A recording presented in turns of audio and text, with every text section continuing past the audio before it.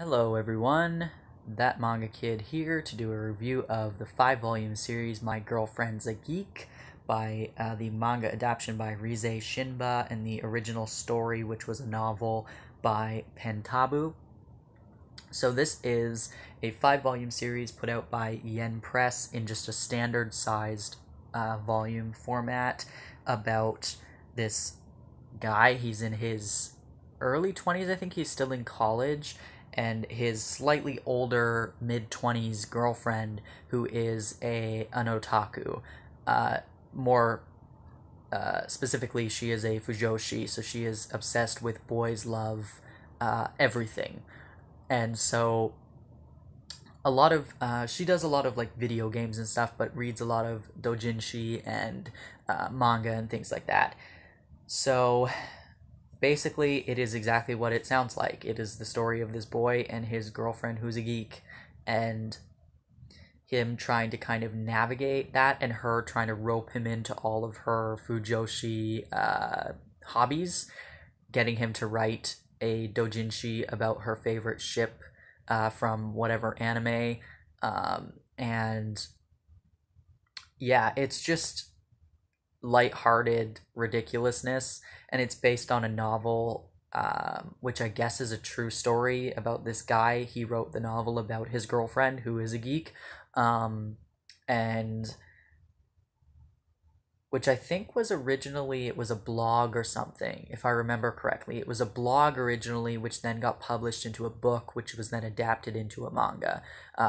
Don't quote me on that, but if that's how I remember reading about it. The series, I bought the first 3 volumes off of someone for $1 each. I had heard of the series before and went, you know what, I'm going to try it out. Why the hell not? And then I went and bought the final 2 because I figured, well, why wouldn't I just have the whole thing? It's only 5 volumes. So I really enjoyed the first 2 volumes. It was fun, it was upbeat, it was lighthearted, a bit ridiculous and over the top, obviously. I thought the romance was kind of going in a direction I was interested in, and was enjoying it. The last 3, the 3rd volume was okay. That was when it started to kind of just get repetitive, and then the final 2, I really kind of had to force myself to read, which you don't really want to do with manga. You're supposed to enjoy it, not really be forcing yourself, but it just was so repetitive. It was a lot of the same punchline over and over of like, oh, haha, she likes, reading about gay men, and he obviously doesn't, and she's making him do it, and it's, supposed to be funny. But I did like the addition of new characters kind of in the middle / end of the series, and the new characters like the friends and whatever, I did enjoy, but I just got bored of their relationship because it really wasn't progressing as much as I thought it was going to. I don't know, I just assumed that based on the first 2 that the story would just continue to progress, but it kind of stalled out and just got repetitive, unfortunately.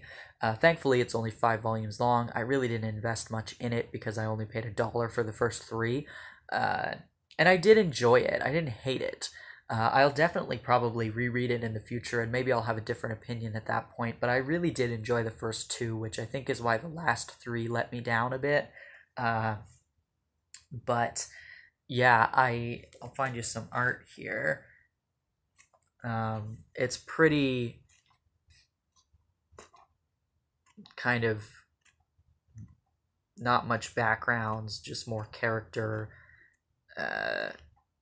very much like shoujo-esque, where it's more about their faces rather than anything else. I don't know if this is a shoujo or if it's classified as a josei or what it is classified as, but yeah, it really isn't. It isn't very explicit or anything like that, considering her hobby. You really don't see anything. I don't remember there being any kind of sexual themes at all, despite the fact that they're adults who are dating. It just felt kind of bland by the end of it. I just wasn't as intrigued as I had been at the beginning. Something that is interesting is I think that there is like interviews and like different excerpts from, I don't know if it's the blog or the book or whatever, but the original creator, the guy who started this all. There are different in each volume. There's different kind of things from him. I don't remember much, but I do remember getting a bit of backstory about the story and how he kind of, you know, came to write it because of his own experience.